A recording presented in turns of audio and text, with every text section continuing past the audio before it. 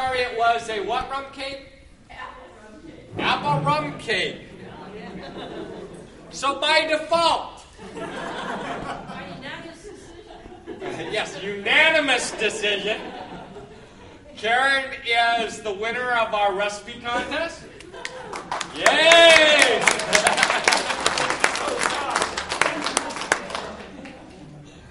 And the prize for that is a wonderful 4-on-1 grafted pluoc with 4 varieties of very low chill, very exciting new pluoc varieties, or the equivalent value towards another purchase. So, that's being offered to us by Dave Archer, Bonita Creek Nursery, and is part of the special order fruit tree program that our chapter has the opportunity to participate in at a reduced price over the regular prices of this program. Again, the Special Order Fruit Tree Program is a really exciting program whereby folks can order any variety of fruit tree offered by Dave Wilson under that program. They need to get their order in by November 5th. That's a deadline. And these are going to be at a 20% discount of where you would get them anywhere else. In addition, Bonita Creek Nursery is donating 10% of the sale to the chapter.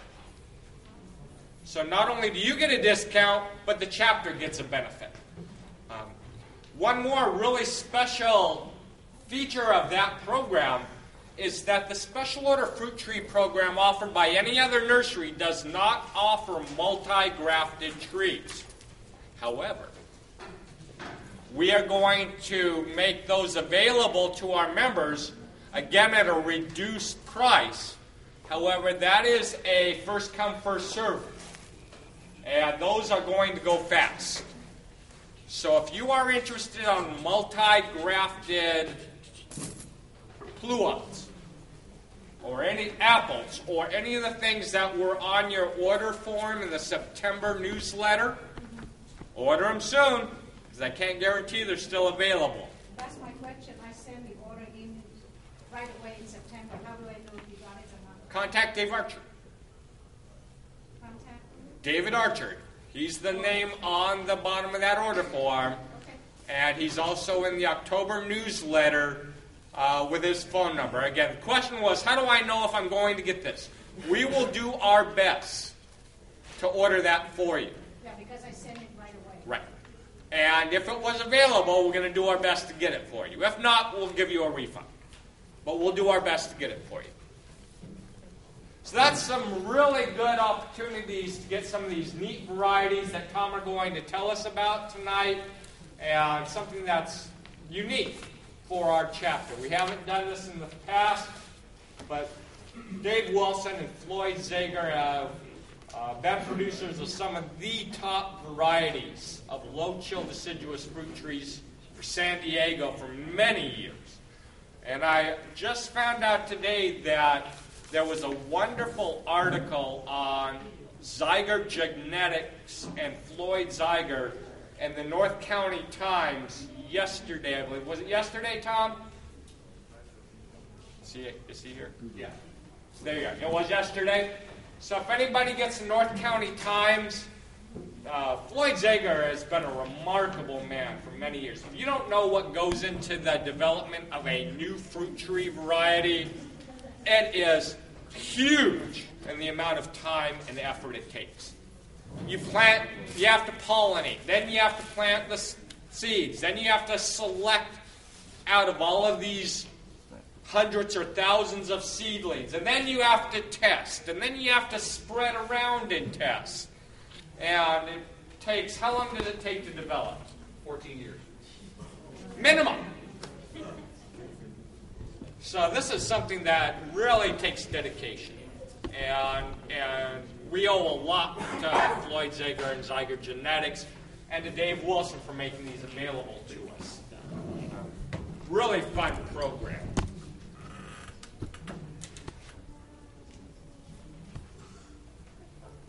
Tom Spellman is going to be our presenter tonight. I'll tell you a little about him in just a moment.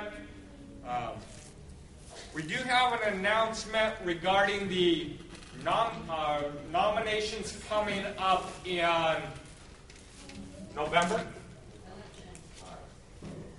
What did I say? Nominations? I'm sorry. The election's coming up in November. And Rolf Detlefsen has been our nominating chair. And I'm going to ask him to come up and tell you a little bit about the process and what he and his team have put together for our November election. Jim Neitzel asked me to chair the nominating committee for the November elections. The members of the committee are Perusian Dadby, Dave Long, Frank Habertler, Richard Oswald, Karen Lacombe, Robin Rivet, and June Anderson. The nominations, as it stands now, are for the chair, Tom Del Hotal, for vice chair, Jim Neitzel, for secretary, Mark Bendixson and Cielo Forth, and for treasurer, Eric Collins. Question, are there any more candidates today? You have one more chance at the November meeting to declare a candidacy. We have about 140 members in this group. That means we need an effective organization, and that takes teamwork from the officers.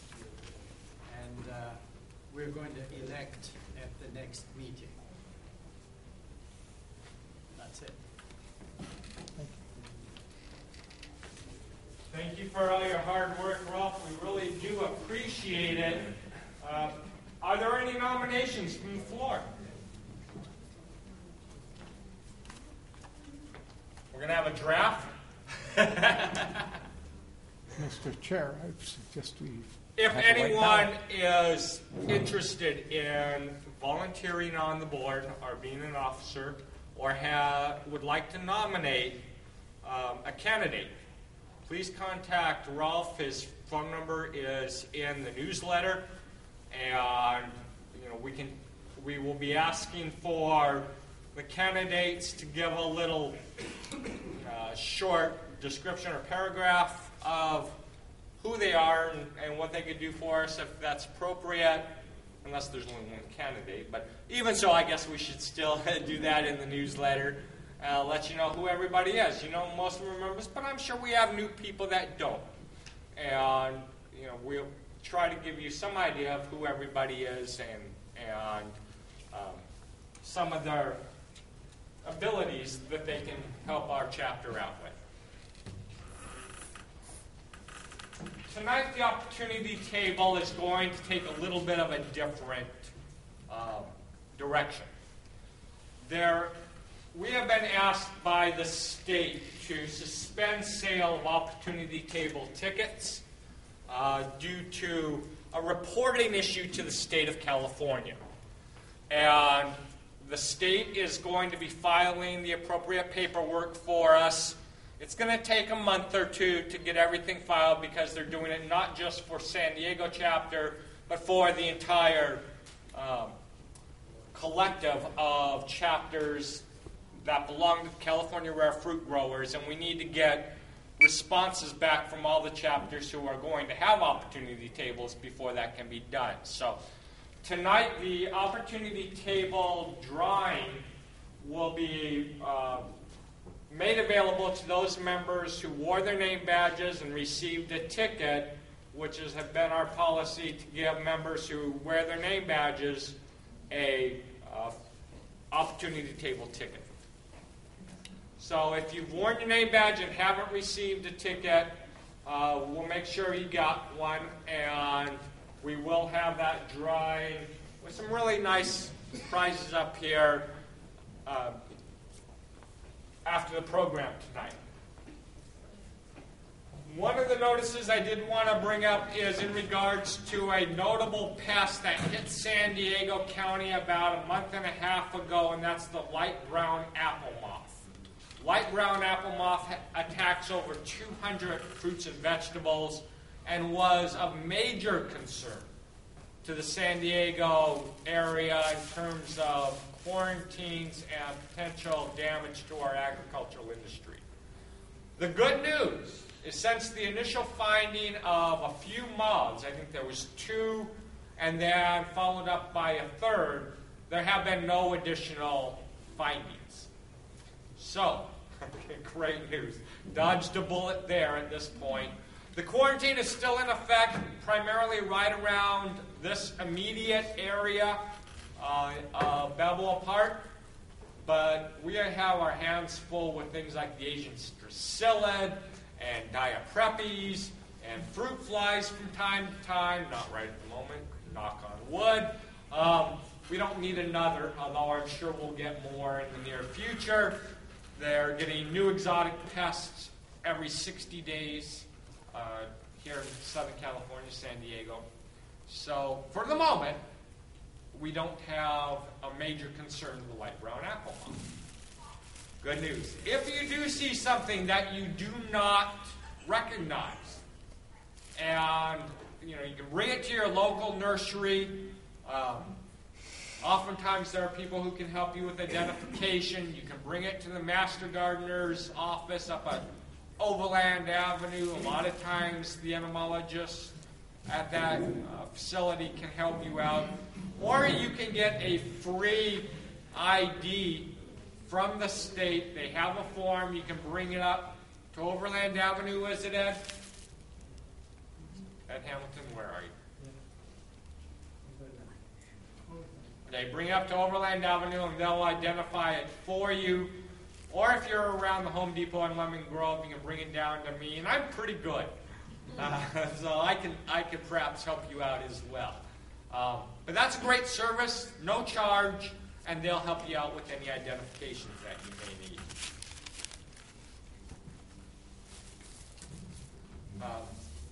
Just a reminder, we still have need of a refreshment lead. If somebody is willing to help us out with the refreshment table, please let us know. And if folks can help at the evening, after the break or after refreshments, to help put things away and clean up the room, it would be much appreciated. We do have an opportunity to still get some wonderful UV hats from Paul Fisher, Mount Merritt Nursery. Normally they are $26, and he's selling the remainder of his hats for $20. These are great hats.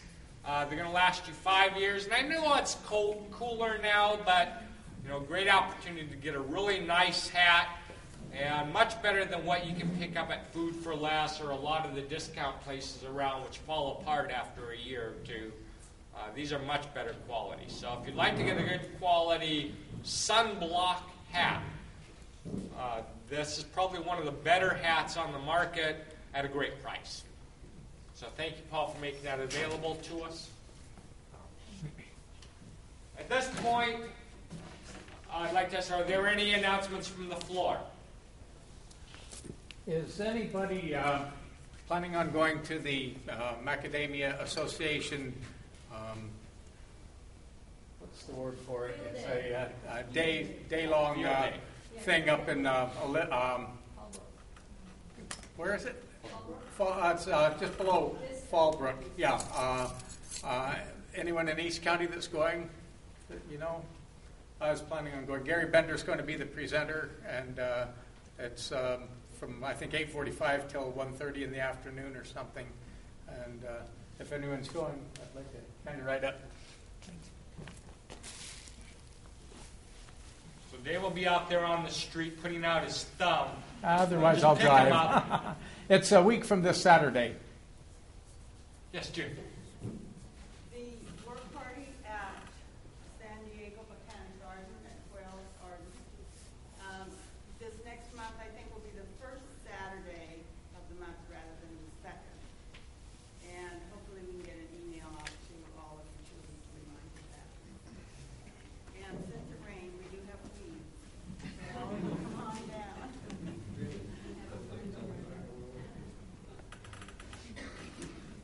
Anyone else? When is the persimmon trip?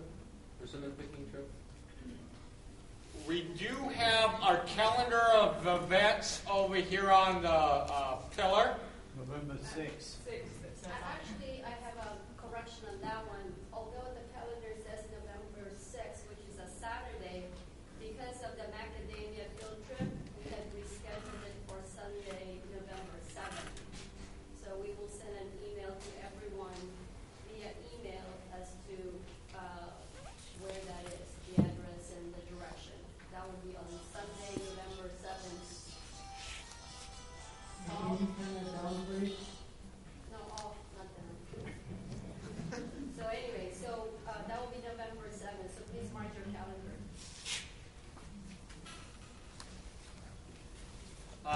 I'd like to also let you know that thanks to our last meeting vote and the 2 proposals which have gone through, the school programs have been approved by the membership to develop for the use of the Paul Thompson Endowment, or a portion of it.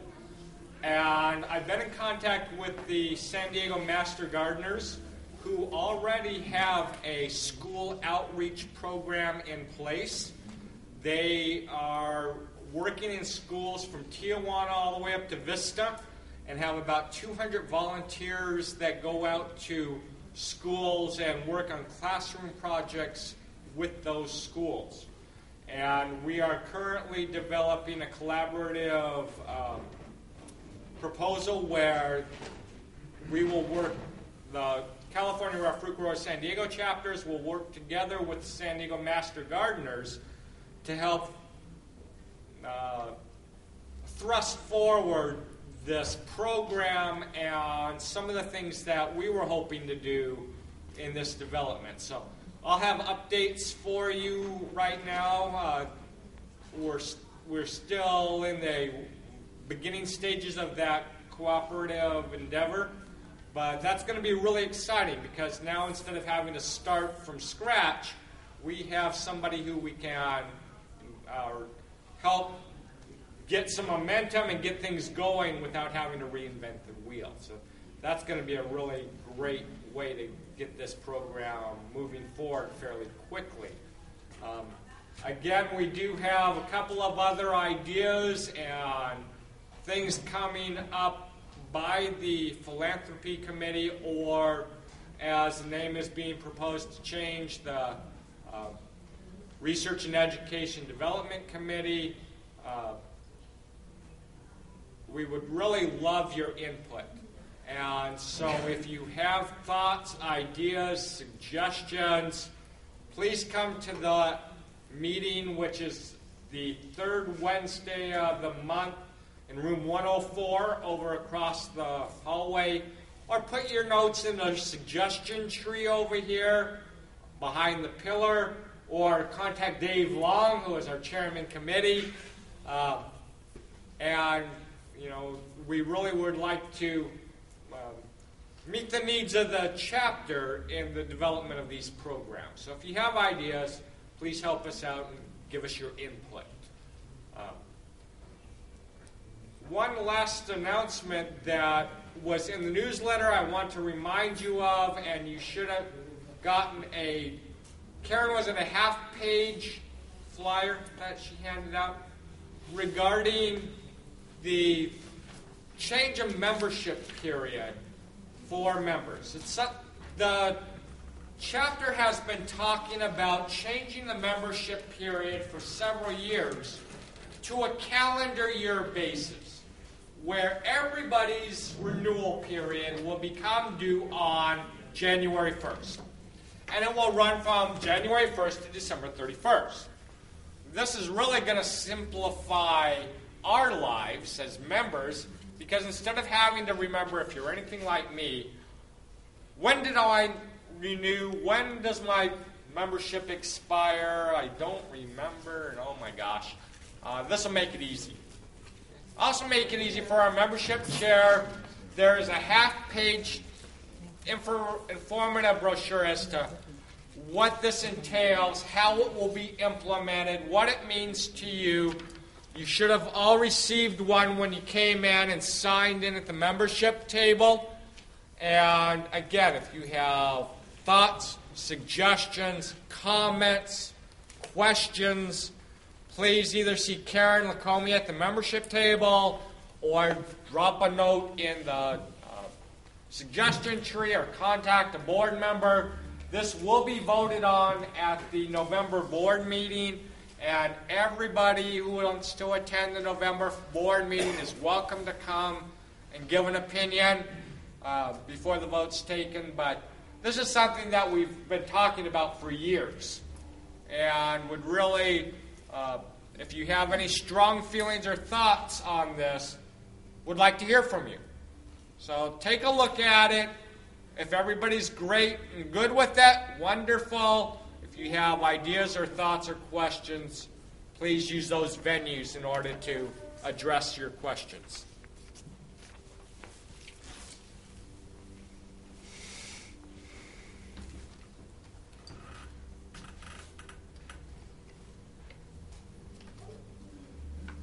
All right. Any other comments or announcements from the floor? Jim. There are all kinds of apple varieties for people to sample tonight. Ambrosia is a super duper tasty mushroom apple that I think everybody will like, which is from Canada. But all these others are mostly lower chill varieties that I think you will enjoy sampling. And on each table or each plate, there's a name so that you can know what you're sampling. Then the other thing largely are the feijoas, which is a fruit from Brazil. That's why the J is a J instead of a H.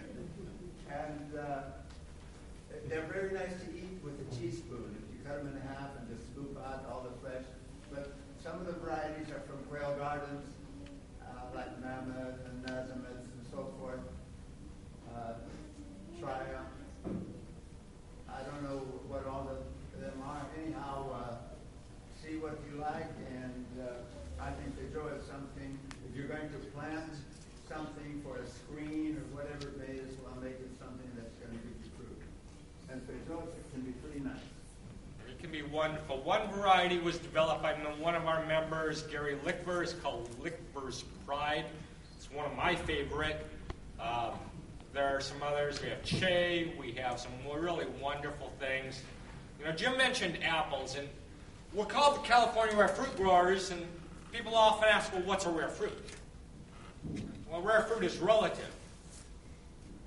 When I began my nursery career, and I won't bother telling you how long ago that was, but when I began my nursery career in San Diego, there were maybe 4 or 5 apple varieties that we promoted and said could be grown in San Diego. Not very many. If you looked in the Sunset Western Garden Guide, there was maybe 4 or 5 varieties. Today, I grow at least a dozen different varieties of apples in my yard in Lemon Grove, all of which are less than 300 hours of chill. And there are many more than that. Pretty exciting. So a rare fruit's something we don't commonly grow, and apples are still part of that. New varieties are being discovered all the time. Eric Collins is doing some really fun things with cider apples. And that's something that a lot of us have never grown. We don't know the chill hours. He's going to be our testing station to tell us which of those varieties are good for us. So what's a rare fruit? Anything new to the area. It may be a new variety. It may be new to the region. But rare is all relative. And with that, I'm going to introduce tonight's speaker. When we talk about rare, well, you may say, well, what's rare about a peach or a nectarine or a plum? And that may have been true at one time. But thanks to people like Floyd Zager and a few other very innovative plant breeders, Luther Burbank, they started doing some really interesting things of hybridizing these common fruit.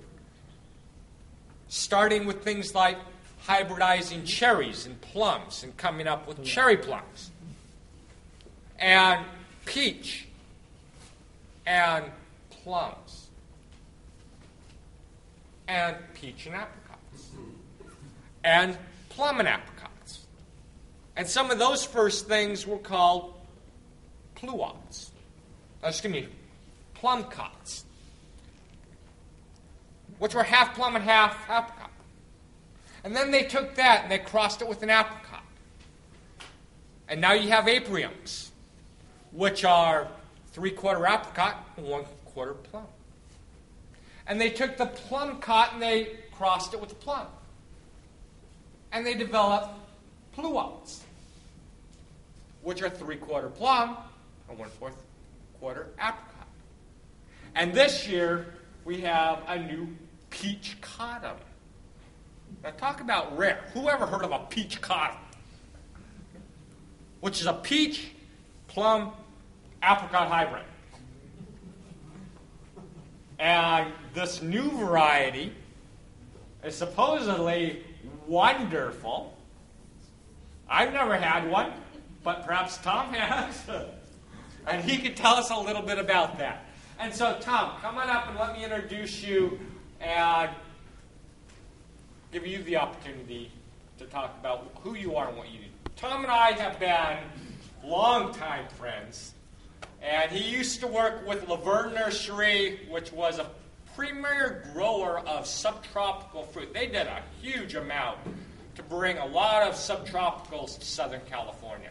And Tom was responsible for a lot of that. A lot of that. And about 5 years ago, you moved to Dave Wilson? 9 years ago. No? Yeah, Time flies. About 9 years ago, Tom had an opportunity to go to work with Dave Wilson Nursery, which he took, and he is now one of the... Be careful. He's one of my best contacts with Dave Wilson Nursery and one of our top promoters and experts of the deciduous fruit line that Dave Wilson makes available to us. And so I want to thank Tom for coming down to us tonight. Tell us about Dave Wilson and what they offer. And everybody give Tom a big hand.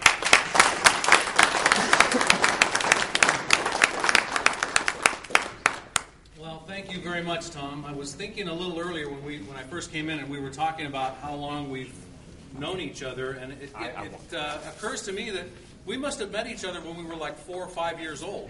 And I don't really remember how I drove down to Chula Vista when I was 4 or 5 years old, but somehow I seem to pull it off. So it's been a good run. My 20 years with Laverne Nursery and my 9 years with Dave Wilson. It's all been fun, and working with some of the greatest fruit people in the Western Hemisphere. And I really appreciate an opportunity to come down here and be able to speak to you guys about what's new and exciting with us at Dave Wilson Nursery. And even some varieties that have been around for a while. What I'm going to present tonight are new and improved varieties and also old-fashioned varieties that have a good reputation in San Diego. Did any of you see my presentation at the Festival of Fruit back in August? Good. Then this will be new to everybody. First of all, a little bit about fruit hybridizing. Tom touched on it there a little bit, and Floyd Zager, who I get an opportunity to work with on a regular basis, is one of the most amazing people that I've ever met. He has second-generation ties to Luther Burbank. Floyd was introduced to fruit breeding by a gentleman by the name of Anderson, and Anderson worked directly with Luther Burbank. Fred Anderson is probably considered the father of the modern-day nectarine. Those were his hybrids. The first nectarines to come out were all developed by Mr. Anderson. And Luther Burbank, of course, is renowned in what he's done in the fields of fruit breeding, from cactus to potatoes to plums and just about anything you can think of. Luther Burbank had his hand in at one time or another. Luther Burbank did something very important for the deciduous fruit industry over 100 years ago. Luther Burbank was the first person to successfully cross a plum and apricot. And what Tom said about that was called a plum cot, and that's exactly right. It was an F1 hybrid.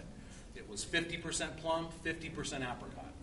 And even as we look back at some of Burbank's varieties today, like Santa Rosa Plum, Santa Rosa Plum definitely has apricot genes in it. So it's not actually a true plum, but it's actually a plumcot. So the most common plum grown in the world today by far, Santa Rosa, is actually truly an interspecific hybrid between plum and apricot. Well, that was where Luther Burbank left off, was with an F1 hybrid. He never really took it any further than that. So when Floyd Zager joined in to fruit breeding about 50 plus years ago, one of the things Floyd wanted to do was he wanted to take off where Luther Burbank had stopped. So he took F1 hybrids of plum and apricot and created many, many of his own, and still has some phenomenal plumcot hybrids out there today, and began to back-cross again. So he would take a plumcot and he would cross it with apricot. And not once, but maybe 5 times or 6 times or 10 times. So what the crosses that Floyd has now may be F10, F9, F8, F7 hybrids. They've been hybridized over and over and over again with varieties that showed superior characteristics for one reason or another. And they weren't always characteristics of fruit. They might have been a characteristic of disease resistance. It might have been a characteristic of adaptability. It might have been a characteristic of precocity, able to produce at a young age. It might have been for color. It might have been for skin thickness. It could have been for any one of a number of reasons why he used the varieties that he used in his crosses. What he's been able to come up with over the last 30 years for sure is probably the most impressive group of interspecific hybrids that anybody in the world has ever seen. And they're varieties that are grown today all over the world. His first introductions like Dapple Dandy Pluot, Flavor King Pluot, Flavor Supreme Pluot, those are all varieties that have been on the market now for well over 20 years and are actually going off of patent now, so they'll be available for you guys to propagate in your backyard and not get my blood pressure up when you do it. So all those things are going to be coming available, fairly soon. Plus, just a wealth of new varieties that Floyd has developed over the years. So we'll get started talking about something else that Tom mentioned, and that was apples. One of the most adaptable fruits out there today are really apples. And we used to look at apples, for the most part, as being high chill varieties. In fact, if you look at varieties like Fuji, when it was brought into the United States back in 1960, Fuji was rated at 1,000 chill hours because they didn't know. They didn't know any better. So Fuji was grown in Northern California and Oregon and Washington, and people liked it. So pretty soon it was in Sacramento, and pretty soon it was in San Jose, and pretty soon it was in Fresno, and before you know it, it's in San Diego. So we now know Fuji to probably be no more than 200 or 300 chill hours. It's adaptable to almost every climate we've ever grown it in. And to be honest with you, we've really done a complete reversal on the chill requirements of apples in general. I personally don't believe there is any such thing as a high chill apple. I think any apple can be grown in almost any climate. The most important consideration, and this goes with most fruit varieties, is having a rootstock that is adaptable to your soil, adaptable to your climate, and aids in precocity, aids in early bearing. So if you grow Fuji on a standard apple seedling, it's probably going to take you somewhere between 5 and 10 years before you ever see a fruit. Standard apple seedlings are vigorous and aggressive, and there's really no reason for that tree to want to produce fruit. That tree is not in any type of shock or jeopardy or stress, and fruit production is a result of physical stress. So if that's a big, healthy, vigorous, fast-growing rootstock, it's going to take a long time to produce fruit. So rootstocks that have been bred with a little bit of an incompatibility, like the Malling series of apple rootstocks from England, just a little bit of an incompatibility. Malling's 111, Malling's 7, Malling's 27, Budlowski 9, varieties like that have come out of European trials, have just a little bit of incompatibility, not enough to dwarf the plant by much more than maybe 20 to 50%, but enough to aid in precocity, enough where that standard Fuji that's going to take 5 to 10 years to produce will now produce in a year, 2 years, or 3 years. So I want you all to take into consideration the next time you're buying any kind of a fruit tree. Number one, make sure that the rootstock that tree is grafted onto is compatible with your soil type and compatible with your climate and probably has a little bit of a dwarfing character or a little bit of an incompatibility so that you're going to get precocity. The more vigorous, fastest growing varieties are not always the best selections for your area. And there are a lot of varieties that are semi-dwarfed or aid in precocity that actually have attributes that are better than that. They'll take heavy soils. They'll take wet soils. They're rootstocks you can grow in lawn areas. So every particular rootstock has an attribute that you want to follow. If you buy a Fuji apple and you don't know what the rootstock is, you really only know what half your tree is. You don't know whether it's going to grow well in your area or not. You don't know whether it's going to be a big giant tree and you won't see fruit for 10 years or whether it's going to stay compact and you'll get fruit in 4, 5, or 6 years. So pay as much attention to the rootstock that your trees are grafted onto as you do to the cultivars that you're planting. So let's talk a little bit about adaptable apple varieties. I have probably trialed 20, 22, 23 different apple varieties in my yard, and I honestly have had fruit off of every one of them that I've ever planted on a good Mollings 111 or Mollings 7 rootstock. I did plant, the first pink lady that I planted was on a standard apple seedling, and to this day, that tree has not produced any fruit for me, and it's been in the ground now for 9 years. So make sure you're planting a variety that's going to give you precocity. Make sure you're going with something that's going to work for you. Here's the man, Luther Burbank, that early fruit hybridizer by one of his thornless nopales. And Luther's done some tremendous things for us, as we mentioned. Next slide. Here's Mr. Zager, Floyd Zager, one of those guys that I will take any opportunity that I can to spend time with. Floyd is, I think he's 85 or 86 years old now, and he still spends 7 days a week in his orchard. He's still out there constantly. All of the fruit breeding that Zagers do, every year they do isolated pollination crosses. So they'll take 60 to 70,000 hybrid crosses every year and grow on that fruit and plant those seeds and grow those seedlings on in a 4-year seedling block for evaluation. So those 60 or 70,000 times 4, at any given time, Zagers have 250,000 trees in the ground under evaluation. So if you want to become a fruit breeder, you need some space, and you need some time, and some people to work with you, and you need to be able to look at a lot of trees, because out of that 250,000 trees that they have under evaluation, they may select 8 or 10 to go into a future trial. Usually no more than maybe a dozen to 15 varieties in any given year go into future trials. And once that 4-year trial period is over, they go into a 10-year evaluation block before they're actually released as a patented variety to the commercial fruit trade or for backyard growers. So every tree that Zagers has developed that you see on the market today went through no less than 14 years worth of evaluation before it was released. So varieties like Flavor King Pluot, which are have now been around for 22 years, actually are 14 years older than that. So this is Floyd's life. This is what he's done. This is what his family does.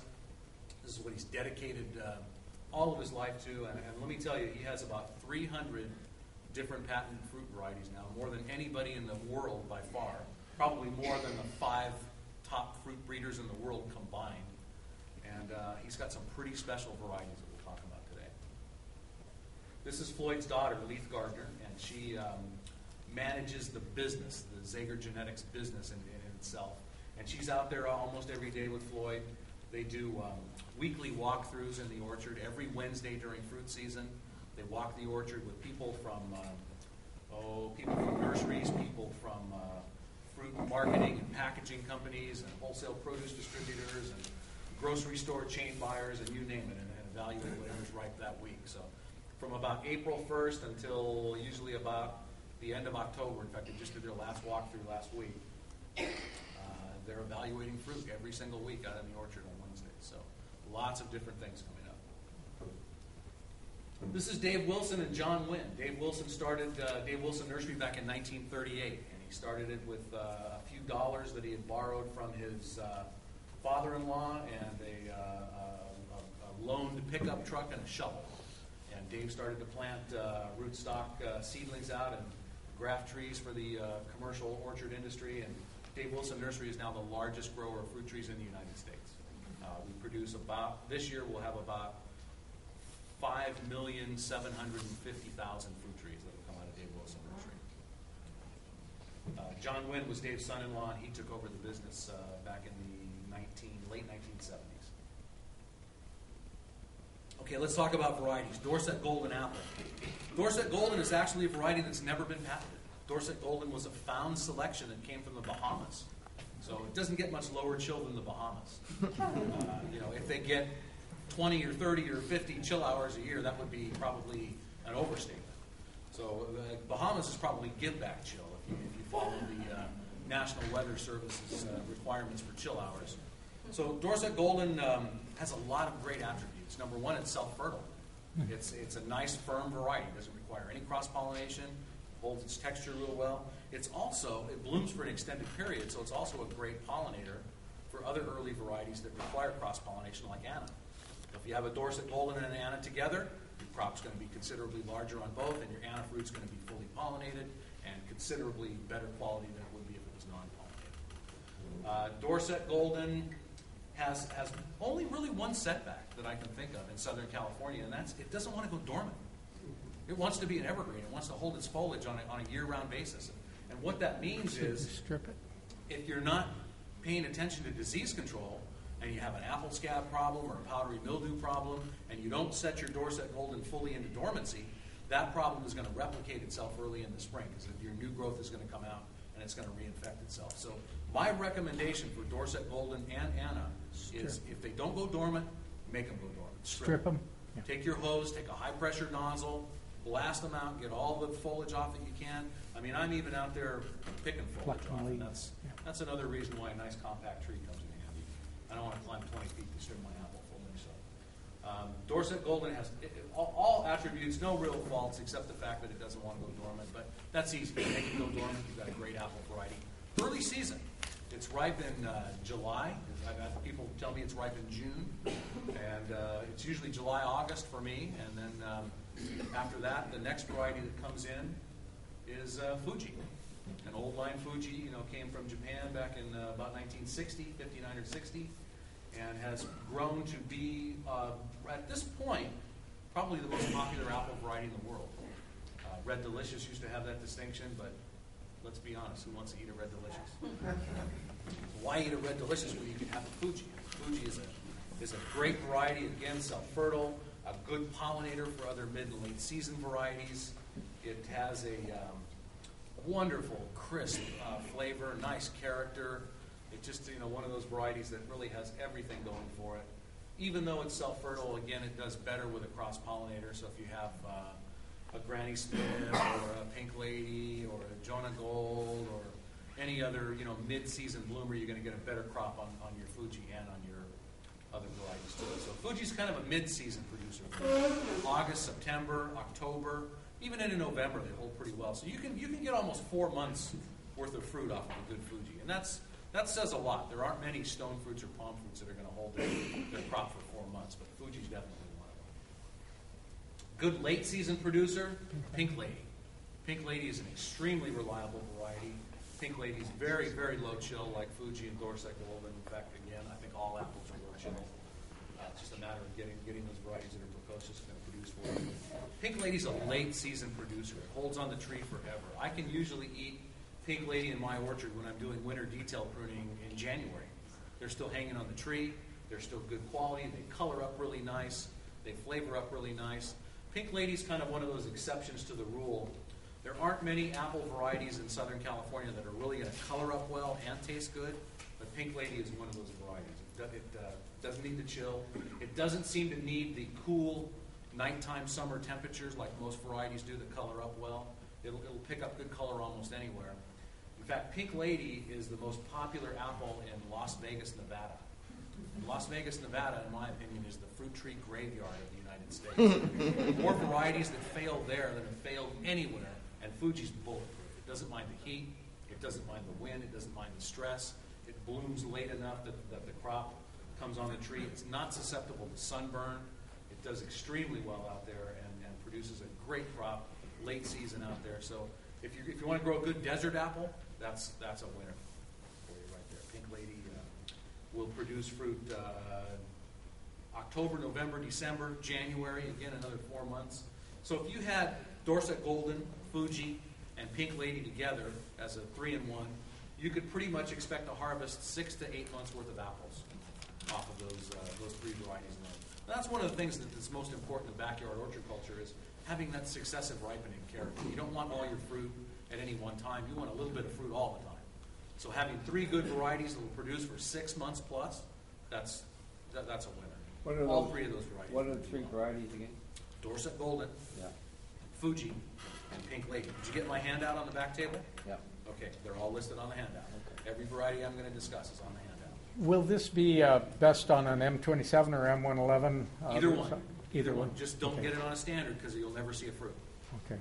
I'm still waiting for my fruit on my standard. And actually, I've grafted it over to other varieties. I just left one branch of Pink Lady on it. Still haven't seen it. Most of the apple rootstock then is from East Malling in England. Most then. of the more popular selections of apple rootstocks today are all Merton Malling selections, yes. Okay. Malling's 111 is the most popular apple rootstock in the world by far. In fact, if you took all of the other Malling selections and standard apple rootstock and compared them to the amount of Malling's 111 that's grown, Malling's 111 would probably still be the dominant variety. So you grow literally millions of Malling's 111 every year. Okay, next slide, please. Apricots. One of the things that Zegers has done over the years is they've really worked to try and extend out the fruit seasons, and we'll discuss that more in detail as we go along. Apricots are typically the first stone fruits that ripen up. You could expect to get apricots in Southern California anywhere from the end of April through the end of June. So there are lots of varieties that ripen up in May and June. You've got Blenheims and Katie's and Gold Kissed and Nuggets and just a tremendous amount of varieties. So what everybody was really looking for, you can't get much earlier than the end of April, but you can get later. So by crossing apricots with some of the Middle Eastern varieties that are sour apricots, or ume varieties that are sour apricots that ripen later on in the season, and then back crossing with good flavorful varieties again, Zeger was able to come up with 2 late season varieties. So Autumn Glow is the first one, and Autumn Glow in my orchard ripens up from about July 15th until about August 1st. So after all the other apricots are gone, Autumn Glow comes into play. It's a nice freestone. It's a light colored fruit. It looks like it's definitely low chill and self-fertile. It's been grown in isolation without any pollinators and still produces a good crop. So you can grow it pretty much anywhere. But again, if you have it with another apricot or an Aprium, you're going to get a better crop on it. And it's a really nice quality piece of fruit. One of the nice things about late season fruits is they really develop their sugars well. The more heat that they get, the more those sugars develop. So that's why some of our early peaches and apricots and plums and things that ripen up in May are sometimes kind of lackluster because they don't have enough heat to really ripen up yet. So the varieties that can hold on the tree longer are always going to develop good flavors and characters. Right in line after Autumn Glow is our next variety. And that is, you know what? Actually, I've got those reversed. Early autumn is the end of July to the 1st of August, and Autumn Glow is the later variety, which is about August 1st until about August 15th. So there's 2 apricot varieties that are going to extend out your apricot season by a month. And that's pretty incredible. That's much later than anything's ever been used before. And these are not Apriums. These are true apricot selections. They don't have any plum in them, and they still look to be low chill and very adaptable and completely self-fertile. They're standard trees, Well, if they're or are they dwarf? Either one. Okay. They could be grafted onto Okay. my Rogalin 29C or Demagard and grown as a standard, or grafted onto Citation or Pixie or something like that and grown as a semi-dwarf. But there again, whether it's a standard or a semi-dwarf, size control is still up to you. And I would still recommend that you choose a rootstock, not for its dwarfing capability, but for its adaptability to your climate and soil. Because the wrong rootstock, whether it's a standard or a semi-dwarf, is still going to be a dead tree eventually if it's in the wrong place. So make sure you're using rootstocks for their adaptability to your climate and soil. So there's our apricot extensions. Now here's a new one. This is Pixie Cotton. This is the first successful genetic dwarf apricot. And for those of you that are familiar with genetic dwarf peaches like Bonanza and Honey Babe and nectarines like Nectar Babe and Pixie and things like that, they stay real short, real compact, very tight internodes, very, short little stubby growers and heavy producers. Well, this isn't exactly dwarf like the little peaches and nectarines. It's kind of a semi-genetic dwarf, where a standard apricot is probably going to get up to 20 feet high and 30 feet wide. This is probably dwarfed by about 60 or 70%. So it's probably going to stay below 10 feet, and it's probably going to only, probably not get any wider than 8 or 10 feet wide. So it's certainly genetic dwarf by those standards. Again, you can keep it any size you want by pruning, but this was we've trialed genetic dwarf apricots like you can't believe. We've trialed at least in the 9 years that I've been with Dave Wilson, probably no less than 100 varieties. And quite honestly, I can tell you, I haven't liked any of them. I thought the flavor was poor, the set was poor, the bloom times were short. They had all kinds of issues. The adaptability was poor. This is the first one that I've ever seen that I can honestly say blooms for an extended period, is reliably self-fertile, a good cross-pollinator with other varieties, and a nice quality, very edible, very respectable piece of fruit. So if you appreciate a good quality apricot and want a more compact, stubby tree, this is a good one for that. Next. Apriums. Now, apriums go back to Zager again, and what Floyd had done was he took old Luther Burbank's F1 hybrid plum cots and crossed them again with apricot, maybe 5 times, maybe 6, 7, 8, 9, 10 times. So an aprium, Tom had said 75% apricot, 25% plum. Probably more accurate descriptions on an aprium would be probably 90% plus apricot and about 10% plum. And really, the only things that plum have really added to the crosses in aprium, really only one thing. And people will tell me all the time, "Oh, I tasted an aprium and I can really pick up the plum flavor." Well, you know what?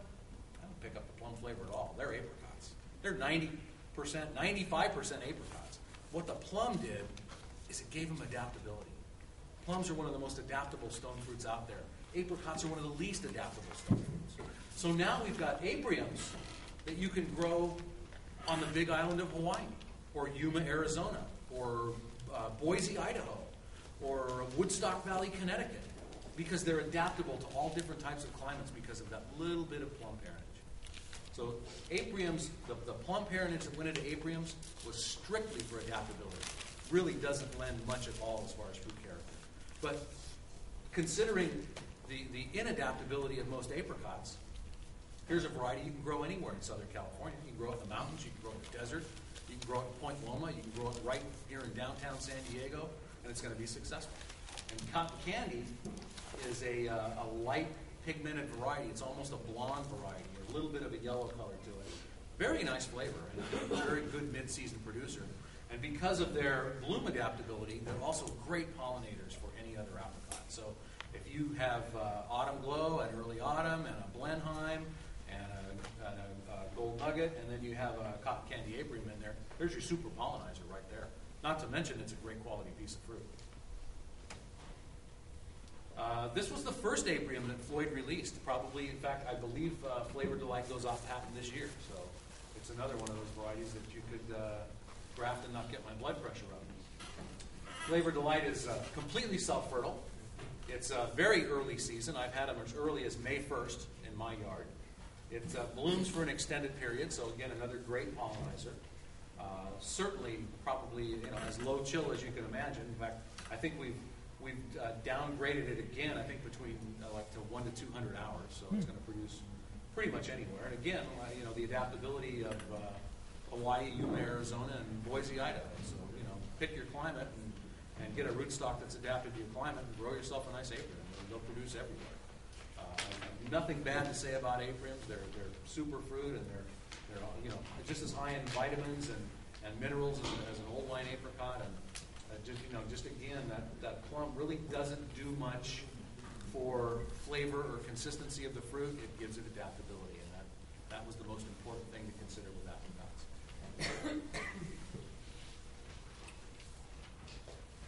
Mini Royal and Royal Lee.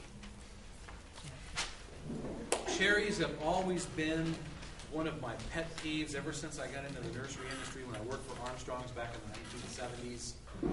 everybody wanted to grow Bing cherries and black Tartarian cherries in Southern California, and we used to sell them by the truckload. Everybody bought cherries, and everybody failed. In fact, they'd come back 3 or 4 years later, and they'd say, I ripped out those cherries. They didn't do any good for me, so I'm going to plant 2 more. So people planted cherries and cherries and cherries, and, Lapins maybe is semi-successful, and Stella's semi-successful in Southern California. They're nice varieties, but when these 2 varieties hit the market, which was 9 years ago, they were released for testing. They've been on the market now for this is their 3rd year of release to retail. So I've had Mini Royal and Royal Lee in my test plot for 9 years, and I'm in an area in North Upland, and I get probably in an average year maybe 100, maybe 150, maybe 200 chill hours, but I don't think it's ever really been any more than that. I've never seen a ground frost on my property. It just doesn't really get cold there. Bananas don't freeze and things like that. So Mini Royal and Royal Lee produced their 2nd year in the ground and have produced every year since. This year on Mini Royal, I probably had 1,500 cherries, and I probably had 400 to 500 on Royal Lee. Mini Royal is a Bing type. It's bigger than Bing, and it is a dynamite piece of fruit. If you want a good quality, reliable sweet cherry for low chill Southern California, you grow these 2. They're not self-fertile, so you need to plant the 2 together. So Mini Royal is the first one, and it ripens up for me about May 15th, probably through the first week in June or maybe the 10th of June. And then the next variety, Royal Lee, is the pollinator. The growers up in the San Joaquin Valley, for some reason, originally they preferred Royal Lee. They planted a big acreage of Royal Lee in the Bakersfield area and put in Mini Royal as pollinizers, and they realized right off the bat that Mini Royal was really the better quality piece of fruit. They're both good, but Mini Royal is better. So why they ever thought that Royal Lee was the better piece of fruit is still a mystery to me. I like Mini Royal right out the gate, but this is the pollinizer. You definitely need to have this one along with it. And the nice thing about this one is it produces later. So after the Mini Royal's done, about June 1st to maybe June 20th or 22nd, you got Mini Royals. So you can plant like 4 to 1 Mini could, Royal absolutely. and then You 1 could Royal if you Lee wanted for the pollinizer. Yeah, you could put in 3 or 4 Mini Royals and 1 Royal Lee and expect good pollination. Now I'll tell you a little trick with cherries. Cherries don't like it down here. They don't like to grow down here. They're really, really picky about their soils on almost any rootstock. So cherries, if you're going to grow them in, especially if you have a heavy soil, put them on a mound. Get them raised up. Get them up 3, 4, 6, 8 inches above grade. Better would be 12 inches. Better would be 18 inches. Get them up above grade so that you have a nice area up above your native soil line that can oxygenate. The worst thing you can do to cherries is put them in a lawn or put them in an area that stays wet all the time. If they don't get drainage, they're going to be gone in no time. 1, 2, 3 years and they're dead. So get them up. Get them raised up. Get them in a good loose soil. And if you've got a heavy soil, don't kid yourself by digging a big hole and planting them in a sandy soil, because you just dug a big bowl. That water's still going to stay there. So get them up above your native soil line. Get them up on a mound. Get them up in a raised bed. 12 inches above your native soil line. They'll last a long, long time. But even with that, cherries are going to be short-lived trees in Southern California. I wouldn't expect them to do good for any more than maybe 10 years. But, if I'm getting 1,500 fruit off of my Mini Royal, and it lasts 10 years, I'm perfectly happy with that. I'll buy another one. So Mini Royal and Royal Lee are the only good, reliable sweet cherries in Southern California. We really don't know how low chill they are, but they're in some trials in New Zealand and South Africa and areas where they don't expect that they have any chill at all, and they still produce a good quality fruit. I think we rated them this year at either 3 to 400 or 2 to 300. I know we just downgraded them. Our new variety description just downgraded them by another 100 hours. So for all practical purposes, they don't really need any chill at all. They're good, reliable varieties for Southern California. Now, on top of having the 2 leading low-chill cherry varieties for Southern California, we also have the new 3CR rootstock from Zager, which is a genetic dwarfing cherry rootstock. So this rootstock will hold cherries back by 2/3. So if you had a 30-foot Mini Royal on Mazard, now you've got a 10-foot on Zager Dwarf Root. So really nice, stable rootstock for growing your sweet cherries on. It's just marketed as Sager Dwarf Cherry Root. The number, I think, is 3CR178, and it'll be available this year with Mini Royal, Royal Lee, Lapin, Stella, Bing, Black Tartarian, and Rainier. So all those varieties will be available. Most of the nurseries down in Southern California are carrying Lapins for sure, and then Mini Royal and Royal Lee, so you should be able to buy all of those. Oh, nice! Another nice thing about that Sager Dwarf root, it seems to be more resistant to collar rot and crown rot. So it seems to take heavy soils a little better than most of the standard or semi-dwarf cherry rootstocks that are out there. And it hasn't been trialed for a long period of time. I've only had it for 2 years, so I can't say that for sure. But if you do have a heavy soil situation, it looks like this rootstock is going to take heavy soils better than most. Arctic Star White Nectarine. This was one of the reasons I wanted to come to work for Dave Wilson Nursery. About 20 years ago, I tried my first Arctic Star Nectarine, and I basically couldn't believe it. You know, I was familiar with Panamint and Snow Queen and Gold Mine and, you know, Le Grand and all these varieties that have been around for years and years and years, and they're all good. In fact, Snow Queen's great. There are a lot of really good nectarine varieties out there.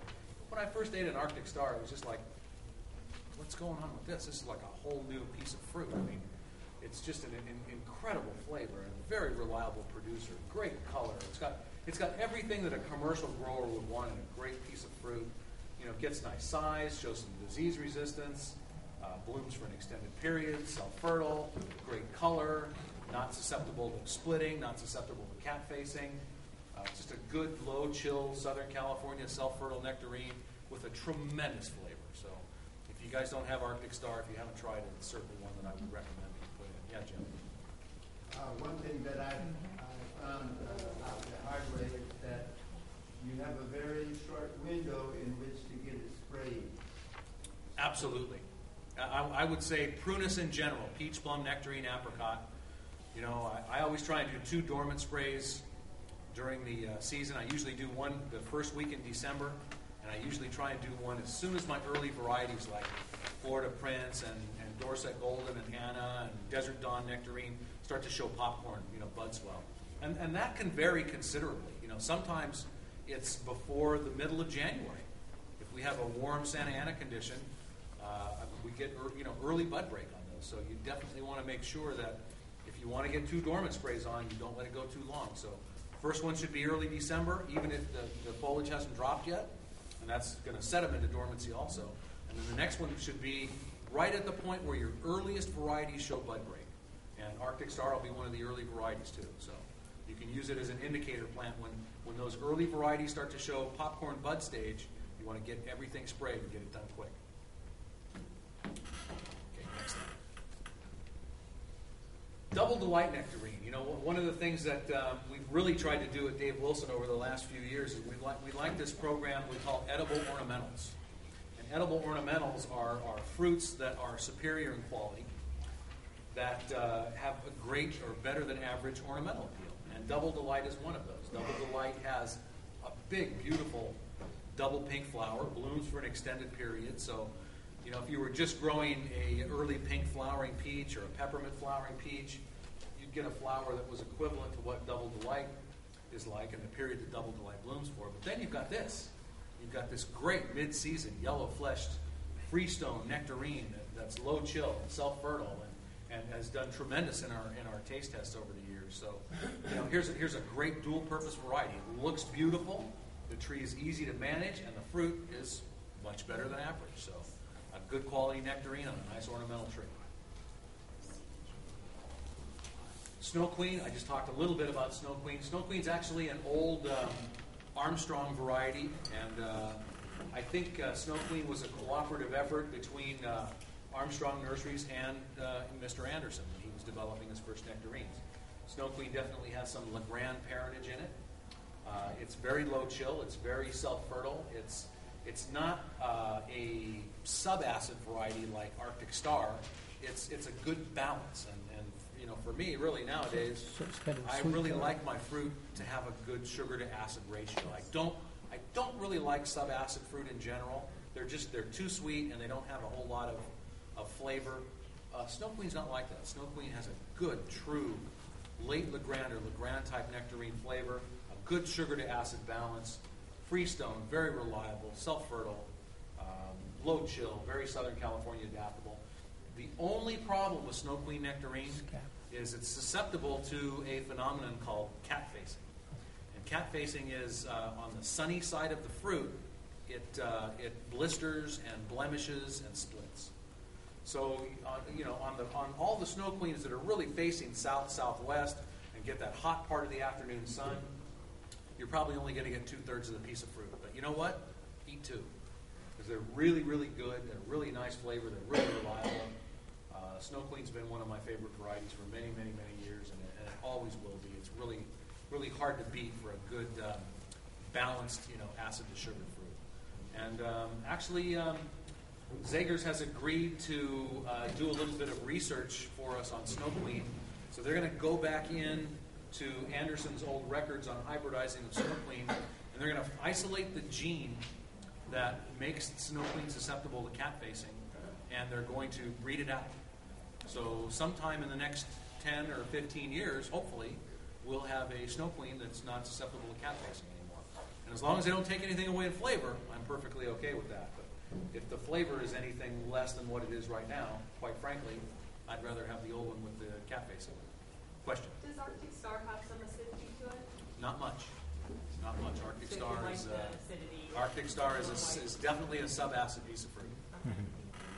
But I've had more subacid strains. There are certainly other varieties out there that are even less acidic than Arctic Star. So Arctic Star is, I wouldn't consider it acidic at all, but there are varieties out there that are even less than that. So. Okay, next slide. Sazi King White Nectarine. This is a result of Mr. Zegers' breeding of nectarines and pinto-style peaches. For those of you that are familiar, I'm sure, with donut peach. Donut is actually, everybody thinks it's a fairly new variety. Donut's actually an ancient variety. It was growing in the Emperor's Garden in China more than 550 years ago. So donut peach, or what they call Stark Saturn, the first pinto-style peach to be grown in the United States, was actually imported by Stark Brothers back in the 1930s and released as their pinto-style peach. And about 20 years ago, Frida Kaplan from Frida's Finest Produce in Los Angeles decided that it should be marketed as under the trade name of Donut. So in respect to Frida Kaplan in our catalog, we call it Stark Saturn Donut. And Donut is actually a trademark name of Frida's Finest Produce. Very good quality piece of fruit. And this is the first nectarine that has that pinto-style parentage in it. And it's really a good variety. It's low chill. It's self-fertile. As you can see, it's not a freestone, which pintos are about 50-50. Some are freestone, some are clingstone. But it certainly has a very good flavor and is a very reliable producer. It is self-fertile, but I've certainly noticed that if you have another nectarine or peach variety close, your production will be better. And I think most of you have more than one peach or nectarine variety, so you probably won't have any trouble with getting a good crop off it. And the only setback to this variety is it's susceptible to stem tearing, and that means that where the stem meets the top of the fruit, oftentimes when you pick the fruit, if you don't give it a good twist, you'll get a tear on the skin. And that's okay if you're going to eat the fruit right then and there, but it's not going to last for any more than 24 hours or so when you bring it inside the kitchen. So when you're picking any pinto-style fruit, most fruit in general, it's a good idea to give it a twist, a quarter twist or a half twist to get that stem to break away from the fruit before you pop it off the tree. And that eliminates about 90% of the stem tear. White Tiger Nectarine. This is actually one that came out of it was a variety that was a lost variety, again from probably originally from China, and it was something that was reintroduced to the trade by I can't think of the name of the nursery. It was a nursery up in Oregon a few years ago. Raintree. Thank you. They reintroduced it, and we took it back on. It's a really, really nice piece of fruit. It's freestone. It has that nice, almost a plummy kind of a blush to it, and it has just a really aromatic kind of fragrance and a nice perfumey aromatic smell and a great flavor. It's a really nice piece of fruit. I put it back in my collection just because I thought it was special enough and different enough to have. And if you want something a little different and a good white flesh nectarine, this is certainly one of them. It also seems to me, and I haven't confirmed this with anybody else yet, but at least in my yard, every few years I do a little experiment, and that is about every 5th year I don't dormant spray. And I just want to, I don't dormant spray because I want to see how varieties will react to it. And usually I'm completely overwhelmed with peach leaf curl and powdery mildew and apple scab and all those wonderful things when I don't dormant spray. But this variety, I did dormant spray this year, and this variety, White Tiger, didn't seem to be affected by peach leaf curl. So I don't know whether that's going to hold true, whether that's actually going to be an actual long-term character, but it's a nice piece of fruit. It's a pretty pink flower. It has a really nice fragrance and a nice flavor, and I think it's a worthwhile addition. Spice Z Nectaplum. Now this one, how many of you are familiar with Spice Z Nectaplum? A few of you. Get familiar with it. This is what I would consider to be Zager's most important interspecific introduction since the original Dapple Dandy Pluoc. And that goes back well over 20 years. And he's introduced a lot of different varieties. This one has it all. This one has got everything going for it. Again, the plum parentage in Spice Z Nectaplum is probably almost non-detectable. It's really only there for adaptability. So here you've got a nectarine variety, white flesh nectarine variety with a red blush, freestone, large size fruit that'll produce anywhere we've ever put it. Every trial that we put in it produces well. Low chill, high humidity, no humidity, desert heat, doesn't matter. It also has a semi-double pink flower, and it also has a red leaf. And that, again, comes from some sort of plum parentage like Hollywood or Thundercloud or Newport or something like that, which may very well be in this parentage somewhere. So, and it seems to be a fairly disease-resistant variety, although it did pick up peach leaf curl this year. The flavor's incredible. It's a really nice piece of fruit. And the nicest thing about this, the plum also gave it the ability to hold well on the tree. Now, there are some plums that don't hold well at all, and there are other plums that really hold well. And whatever plum they used on this absolutely had a holding ability, because I can pick this as early as mid-July and as late as September 1st. So here's a nectarine variety that'll hold for 7 or maybe even 8 weeks on the tree. That is unheard of in any nectarine or peach. Nothing holds that long, but here it is. So Spice Z Nectaplum, incredible flavor, low chill adaptability, some disease resistance, ornamental appeal with the double flower and the red foliage, good sized fruit, nice color, freestone. I haven't found anything that I don't like about it. So this is a great one to put in for that extended period and just to have a really good quality piece of mid to late summer fruit. The Pride series, I think this is probably another one of Zager's crowning achievements in peaches. There's actually a whole series of Prides. There's August Pride. Well, let's start at the beginning. There's May Pride, which ripens up in May. There's Eva's Pride, which ripens up in June. And there's Mid Pride, which ripens up in August or July, and August Pride that ripens in early August. So with the 4 Pride peaches, which are also available as a multi-bud, you can have 3 months worth of peaches. Nice, big, freestone, Alberta-style yellow flesh peaches. So August Pride is one that the Orange County people all liked it. We tried it and trialed it and gave away some trees to the Orange County chapter 15 years ago. And everybody that has it has done well with it and really liked it. It's one of those varieties that just really picks up the flavor and really picks up its character and has a nice, true acid to sugar balance and a nice peachy flavor. August Pride is, along with the other 3 Prides, is a good selection. But even if you didn't have the other 3, this is definitely a worthwhile peach to have. Donut white pinto style peach. We talked about that. The one that Stark Brothers brought in. Frida's put her donut trademark on it. Ancient variety, over 550 years old. Very adaptable too. Very low chill and very adaptable. These are all varieties that'll adapt to almost any climate. So I've seen this one in trials in Las Vegas, Nevada. Big Island of Hawaii, Yuma, Arizona, Boise, Idaho, Minnesota, up in the Great Lakes region, and in Chicago and Minnesota and Wisconsin, and Woodstock Valley, Connecticut. Seems to grow just about everywhere. San Diego, California. It's got a great reputation down here. So. And this, the flavor on this, if you guys have ever really had a good tree-ripened donut peach, it almost has a real mild almondy flavor.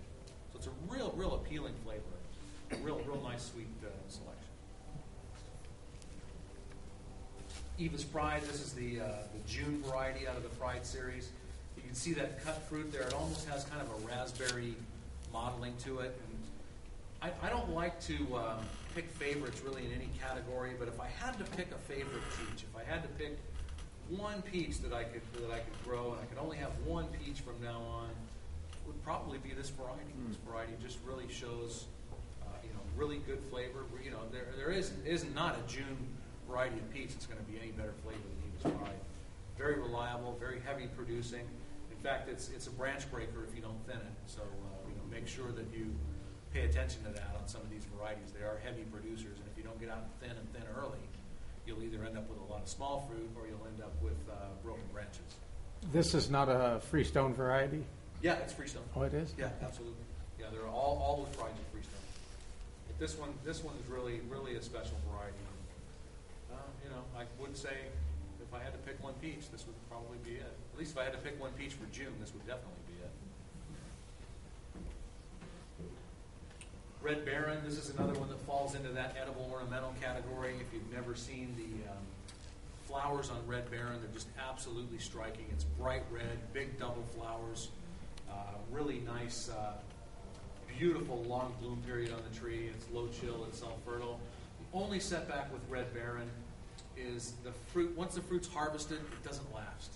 So when you've got Red Baron, you want to make sure when you pick it, you're going to use it right away.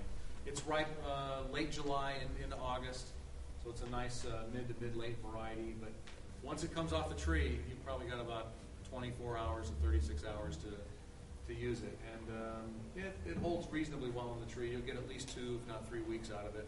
Unless we get a heat spike during its ripening period, then any fruit is going to ripen up all at once. But in general, if the weather's typical, you'll get at least 2 weeks out of Red Baron. But the most spectacular thing really is the bloom. The fruit's good, the quality's good, freestone, low chill, reliable, heavy producer. But when you see this tree in bloom, it's phenomenal. Absolutely beautiful specimen. Sweet bagel peach. This is another interspecific peach using Pinto style. And this one this is not a Zager variety. This is probably the only patented variety that I'll talk about tonight that didn't come from Zagers. This actually came from a breeding program that the French government conducted back about 15 or 20 years ago. And the nice thing about sweet bagel peach, it's not a freestone, but it's huge. I mean, it's literally the size of a coffee cup saucer. So that, they'll develop a really nice size and a really nice flavor. And it's a late variety. It ripens up. For me, I had them this year until about September 15th. So from early to mid-August until about the middle of September. So it's a good variety to extend out your season. Nice flavor. Again, it's susceptible to that stem tear. So when you harvest it, give it a twist. And it's a good idea on these varieties to thin them early. Even those 4 fruit right there together like that, probably too many fruit together. I'd like to see all these about 6 to 8 inches apart. And that way you're not going to have the problem with the fruit, rubbing against each other. And you're not going to have mealy bugs or scale or anything that's going to colonize in those cracks and crevices. If you've got good single pieces of fruit, it's always easier to deal with than clusters. Hey, we don't always get out and thin. Thinning's a big chore, and a lot of people don't want to do it. So this will give you a reliable size whether you thin or not. Good quality peach, nice late season. Burgundy plum. This would definitely be my. If I had to only choose one plum, what would it be? This would be the variety. Burgundy plum has everything going for it. It's low chill. It's self-fertile. It's a reliable pollinating variety for other pluots and Japanese-style plums. It blooms for an extended period. It will give you an extended harvest because it blooms so long. It'll literally bloom for me for 5 or 6 weeks. So it's going to give you 5 or 6 or 7 weeks worth of harvest. We can pick it as early as the very end of July and pick it sometimes as late as the end of September. So, several weeks worth of good, reliable harvest off Burgundy. And it has a great flavor. It doesn't have that bitter flavor to the skin like Santa Rosa and some of the other varieties you're susceptible to. It's just a really nice, good, edible quality. Dark red interior, dark red exterior. Super reliable plum. So, if you're going to plant one, if you're only going to plant one plum, this should really be it. It's going to give you the most bang for your buck, and it's the most reliable variety I've ever put in. Hollywood plum. This is actually an old red-leafed ornamental variety that we just brought back in this year because we were able to pick up a superior fruiting clone on this that had a larger size than normal. Hollywood plums were typically about the size of a ping pong ball, so maybe so big. And we found a selection in the Midwest that had a considerably larger fruit, even almost twice as big as the average Hollywood plum. Reliably freestone, low chill, self-fertile, dark red interior, dark red exterior, bright red foliage on the tree, pink blossom instead of a white blossom. So really nice edible ornamental and a good quality piece of fruit. You could grow this as a street tree or grow this in your front yard, and people wouldn't even pay attention to it. They wouldn't even know that it had fruit on it until the fruit begins to ripen up. In fact, the birds don't even notice it because it's got a red leaf. So they don't see the fruit. You got a green leaf and a red fruit, they're all over. You got a red leaf and a red fruit, they don't see it. So this is a really nice variety if you don't like the bird net too. So we just brought this back in, the Superior Fruiting Clone. It'll be introduced for the first time this season, for the 2011 season, so it'll be available in January. Some of the newer Pluot varieties I really like, and Emerald Drop is at the top of that list. Emerald Drop has just an incredible flavor. It's got some incredible genes, and just is a really nice quality piece of fruit. It ripens up in pretty much through the month of July and into early August for me. It blooms for a long period. Its recommended pollinator is a variety called Splash, although we really feel that it's probably going to pollinate with just about any of their Pluot or most plums even. Santa Rosa, late Santa Rosa, Burgundy will definitely pollinate it, so you can grow it with plums also. But just a really nice flavor. Just a good sugar to acid balance, a good snappy aromatic flavor. Once you take a bite out of this, you'll never forget it. You'll always want to go back to this variety. Flavor Finale. This is definitely the latest Pluot variety that's on the market right now, and I just ate Flavor Finale last week when I was up in Northern California. So we were picking it last week at Zager's on Wednesday, and they're really nice quality piece of fruit.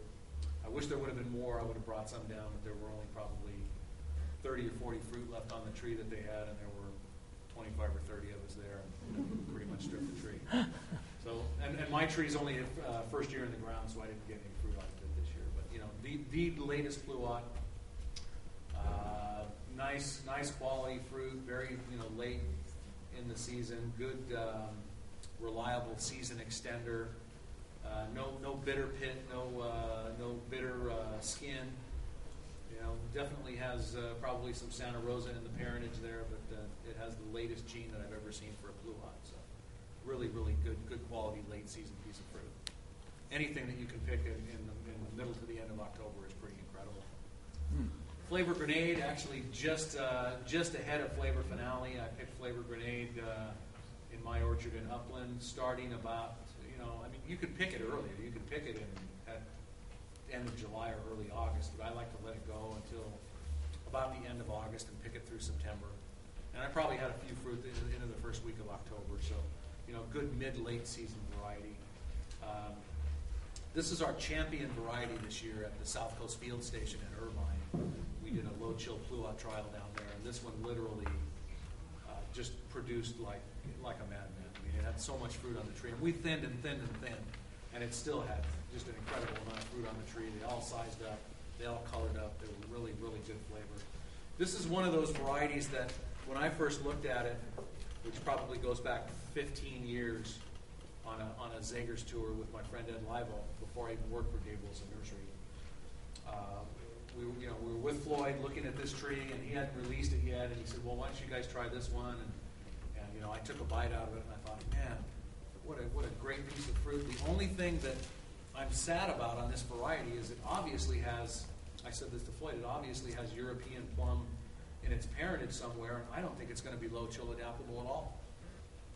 And Floyd shook his head, yes, and he said, he goes, it definitely doesn't show me any signs of being a low chill variety. But then I said, on the other hand, I'd like to trial it for you. So he gave me a tree, and I took it down and put it in my yard, and lo and behold, second year in the ground I had fruit, third year in the ground I had fruit, I've had fruit ever since. So this is probably one of those varieties that's, it's 100 hours or maybe 150 hours chill requirement, and it's a really nice late season piece of fruit. So you won't find too many that are as good as this for the season. In fact, you won't find any that are as good as this for the season. Nice flavor, nice tree set, great extended season variety. Just an incredible piece of fruit once you try it. Okay, Flavor King Pluot. This is out of Floyd's first 3 varieties that he ever released. Holds well on the tree. Goes from this bright orange color in late July to a beautiful dark red burgundy color at the end of August, and holds until maybe early September. This thing produces like grapes. It's also a very, very low chill champion. Doesn't seem to require any chill at all to be very, very productive. No pluots are self-fertile. They all require cross-pollination, which is interesting because all of Floyd's other interspecifics, apriums, nectoplums, cherry plums, picotums, most varieties like that seem to be either self-fertile or semi-self-fertile. But no such thing as a self-fertile pluot.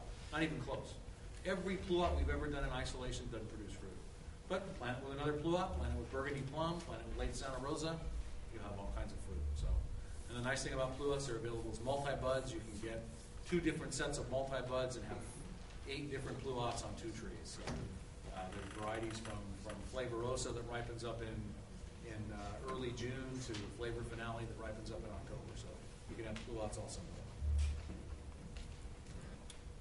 Here's Splash. That's the variety that I told you about. That's the recommended pollinator for Emerald Drop. This is also an early season variety. It ripens up in June, right after Flavorella or Flavorosa. And good quality piece of fruit. Has maybe a little bit more apricot gene than some of the others. Shows that almost an apricot look, an apricot character. Although the trees all look pretty much identical to plum.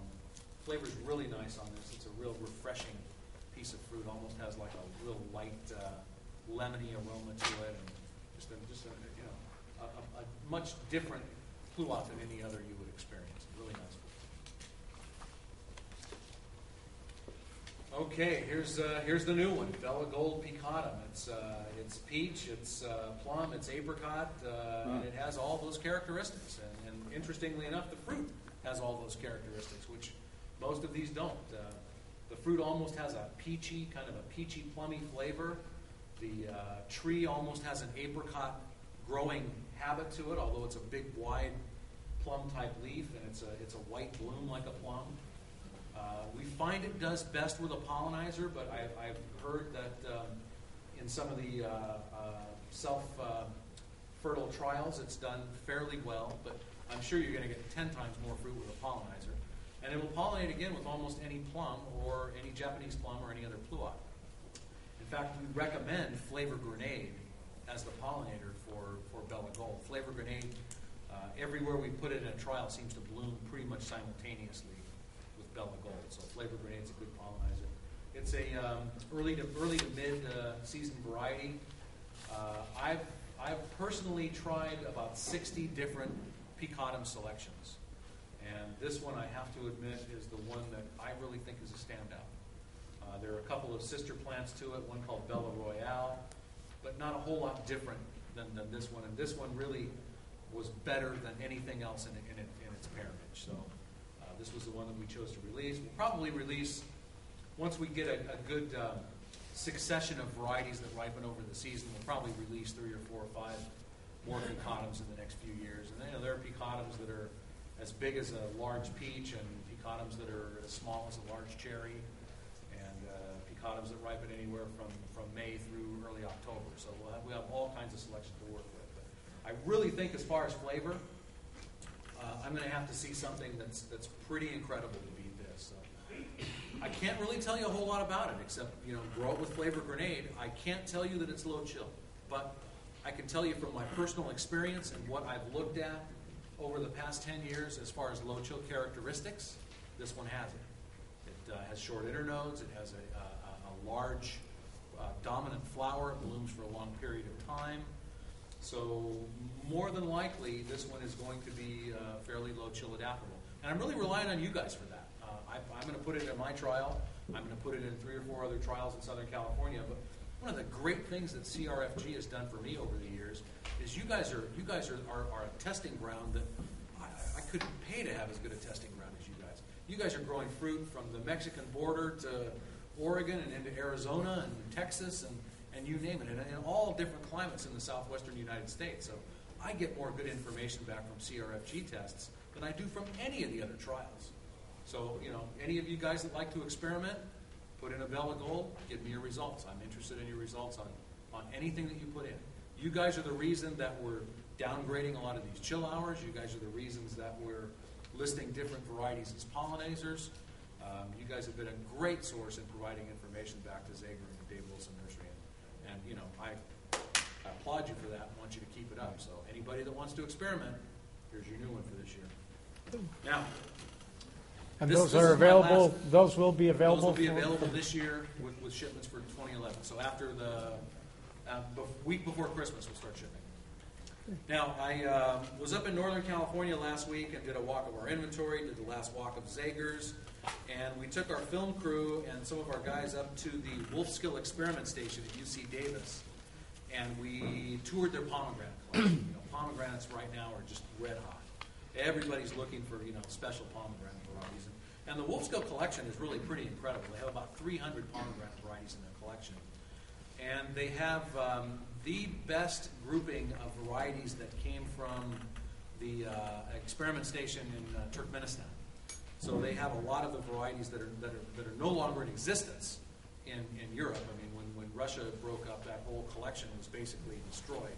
So 1,000 different pomegranate varieties lost in obscurity. But UC Davis did have an in there, and they did bring in about 20 different varieties. So the one I want to mention is a variety called Parvianka. Now, I tried 43 varieties myself last week when I was up there, and I'll tell you what, I have never tasted a pomegranate variety that I liked as well as Parvianka.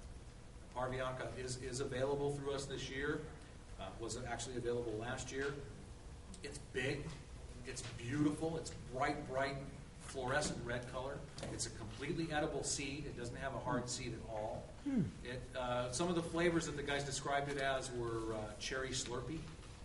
It's not bitter. It's not acidic. It's not. What do I want to say? No, it's not sour at all. It has a very pleasant flavor. So I've tasted a lot of pomegranate varieties. I've never tasted 43 varieties together in one place, and considering that this was everybody's favorite, and it was the favorite out of the Turkmenistan collection of over 1,000 varieties, and I can understand why. So if you guys really want a good quality pomegranate, look for Parvianka. It beats wonderful, hands down. It's a great quality piece of fruit, and I think, I don't know how well it would do right on the coast, but I don't see any reason why it wouldn't be adaptable. It certainly was one of the champions up there. Can you say that name a little louder, please? Parvianka. No. Pafrianka, I think. Again? Parvianka. Parfianka. I'm not sure. Something like that. Yeah, something like that. Parfianka. And I just wanted to throw that in. I don't have a photo of it because I just tried it for the first time myself last week. But let me tell you what, it's the most special pomegranate I've ever tried, and I've eaten a lot of pomegranates. Doesn't Dave Wilson say sell it by another name? No, Parvianca has never been grown under another name. It's only released under its true type name. It's not in the category. I don't think it's in our new one. It's in the new one that's being printed right now, but it's not in that one. And thank you very much.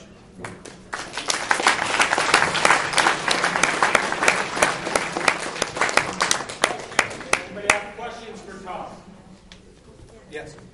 I have a handful of deciduous trees that are starting to bloom right now. Yeah, don't we all? Is that going to be a problem? Or? Sure, it's going to be a problem. It's taking away bloom potential for the spring. But, the daylight hours are shortening as we speak. The weather's changing, although it doesn't seem like it today. It's 85 degrees again in San Diego today. So, but, that's the only thing we don't have any control over in Southern California is the weather. And a lot of these trees are going to respond to that. So, I've got pluots that are starting to bloom again. I've got mini royal cherry showing flowers. I've got Dorset golden apple showing flowers now. And the only thing I can recommend to you, the other thing that's going to influence bloom is how you fertilize. So never fertilize late in the season. If you're going to feed fruit trees in general, you want to feed early. You want to start feeding at the end of January. You want to feed one more time in May, and that's it. Don't feed late in the summer. Keep the din down, please. It's getting hard to hear Tom over here. So, that's going to have some influence on when trees bloom, but not as much influence as the weather. So we have no control over that. Yes? I had two questions. I took a group of Chinese fruit growers up to Zegers and also Wilson a few years back, and I was absolutely amazed at what they're doing. I'm still amazed. Yeah, the Chinese, they wanted to bring him over to China. Of course they did. He didn't want to go. But is there any way that we as a group or a small group could go and visit Zegers maybe on Wednesday, next year during the fruiting season? Or maybe several I chapters? can't speak for Zegers on that. You would have to contact them directly and set up some sort of an appointment with them. Leith Gardner is the one you would want to talk to. Leith Gardner? Leith Gardner, yeah. Oh, okay. Now, the other question I have, you drive through the Central Valley and you see these big fruit trees and they chop the tops off. Why is there more effort to convert them to smaller trees? There's absolutely an effort to convert them to smaller trees. There are? Oh, yes.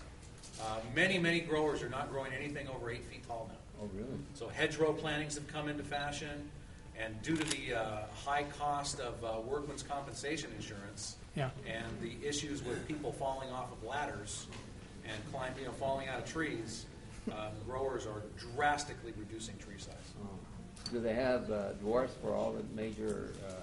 They're not concerned, they're not concerned whether the trees dwarf or not. They're concerned whether the rootstock is adaptable to their soil and their climate, and they'll make the trees dwarf. Tree size is your responsibility. Yeah.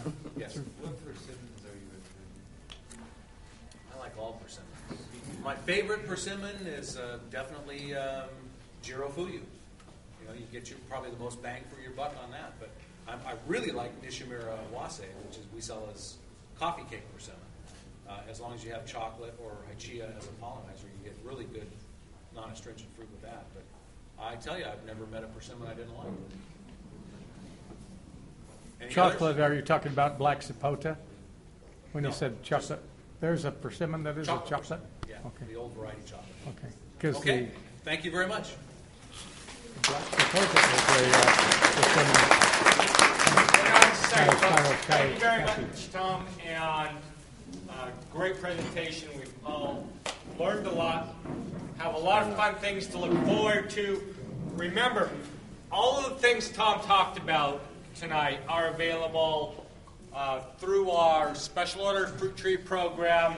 Thanks to Dave Archer over here at Bonita Creek Nursery. Wave, Dave. Thank you very much, sir. Get your orders in if you're interested in those. A couple of quick announcements before we break for the refreshment table. That is the date change, well, not date change, but day change for the November and December meetings. Okay? Not the fourth Wednesday of the month in November or December. It's going to be November 17th, I believe. Is that it? For November 17th is our November meeting. We'll be talking about pruning fruit trees. And then our holiday potluck is going to come up on December 17th? 16th. Which is a Tuesday. Thank you, CLO. December 16th, which is a Tuesday. December 17th. November 16th, December 17th. I'm sorry. November 16th, December 17th. It's on the website. It's also on the calendar right here. Are we starting early in December or regular time? It says 6:30 here. 6:30. Thank you very much. I thought we were. One of the things that we're going to really need your help on is if we're going to be baking turkeys for the membership. We don't have anybody who's volunteered to do that at this point. So, pardon me? The caterer? If we're going to do that, we're going to need some folks to help out and step up. We'll definitely need people to help set the room up and to tear it down.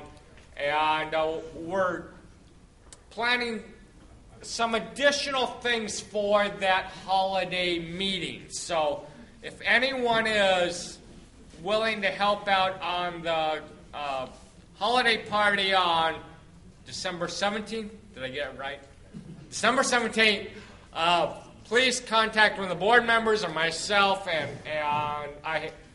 I'll be glad to talk to you, or they'll be glad to talk to you about those things that you can help us with. There's going to be some special things that are going to happen, and some things to really look forward to. So, We hope Dave sings again. So please, if you have an opportunity to come to those meetings, join us. If you know any old members that maybe haven't joined us for a while, invite them back. That's a great social event, a great highlight to our meetings. And it's fun. And wonderful meeting. So, with that, again, thank you very much, Tom, for coming all this way. Get your orders in if you're interested in any. We have a wonderful tasting table over there. And remember, we do need to be cleaned out and out of the meeting room no later than 10 o'clock. So, have a good night, everybody. Thank you for coming.